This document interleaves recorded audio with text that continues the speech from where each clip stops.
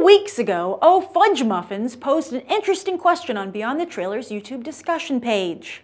Why do comic book movies like the Avengers and X-Men get so much fan and critic love, while movies in the DC universe get slammed with caution and dislike, she wondered. Is it the directors, writers, actors, or is it just the original depth of the characters? Does her frustration sound familiar? It does to me, as this question pops up time and time again all over the internet from frustrated DC fans. Some, due to that frustration, have even accused me of being a DC hater. But in reality, I love DC. The first comic I ever wrote was Justice League Unlimited number 41, and I actually share your frustration.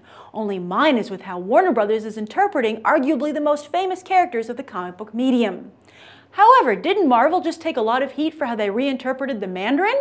Why has that criticism seemed to fade away, while it looks like nobody is willing to forget that Superman snapped Zod's neck? Let's start at the beginning, comics, because I think that this all stems from the fundamental difference in how Marvel and DC treat their characters on the page. Marvel comics are largely soap operas, and an important element in any soap opera is melodrama. That means that characters are put through the emotional ringer on a weekly basis, and with superheroes, the physical ringer too. And perhaps because of that, Marvel has always seemed more flexible with its characters who, to be honest, are defined in broad strokes. Sure, they have definitive personality traits, but you'd be hard-pressed to find any of the strong moral codes that are so prevalent over at DC. Yes, DC's characters are practically set in stone, so much so that when comic creators are inspired to play with comic book archetypes, they look to DC. Not only are DC's characters simple templates that lend themselves well to abstract thinking, but they also cry out for change.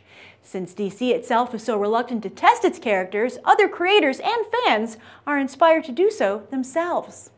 Now, another hurdle for DC is that while Marvel's characters are relatively new to the mainstream, even Spider-Man, for decades everyone has been familiar with characters like Batman, Superman, and Wonder Woman. Well, vaguely familiar. In fact, mainstream audiences are really only familiar with those strong moral codes I just mentioned, what these characters stand for. Batman is driven by his parents' murder, forever lost in his grief, and would never pick up a gun.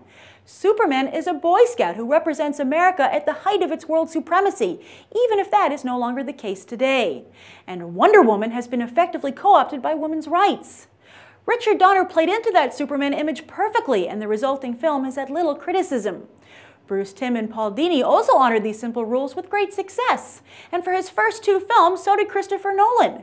You'll notice that most of the critiques against his third film, The Dark Knight Rises, revolve around Nolan choosing to take steps away from Batman's core principles. Right away, the idea that Bruce Wayne would stop being Batman just doesn't sit right.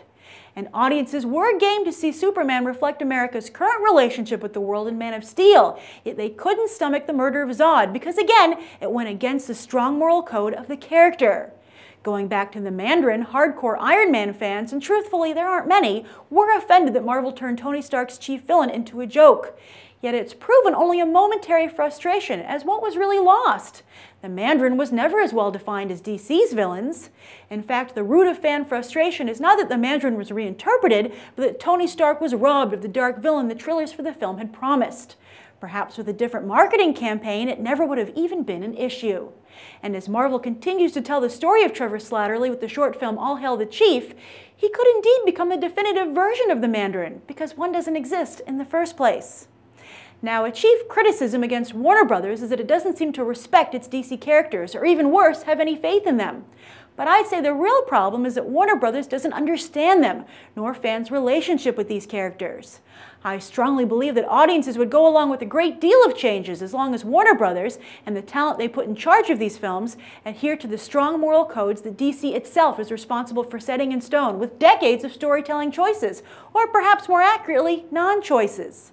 If fans and critics felt that the DC movies have what any good movie should have, a strong bedrock, then perhaps they would enjoy the love that Marvel movies currently enjoy. And those amazing Spider-Man movies. As for the X-Men, well, despite a strong start, I think at this point fans are just keeping quiet as we patiently wait and pray for the rights to someday revert back to Marvel. Have you seen Quicksilver in Days of Future Past? I think Singer might have been hanging out with Joel Schumacher. So, why do you think there seems to be so much DC hate? Write your thoughts down below. I'm Grace Randolph and this has been a Movie Bite. You can watch more right now.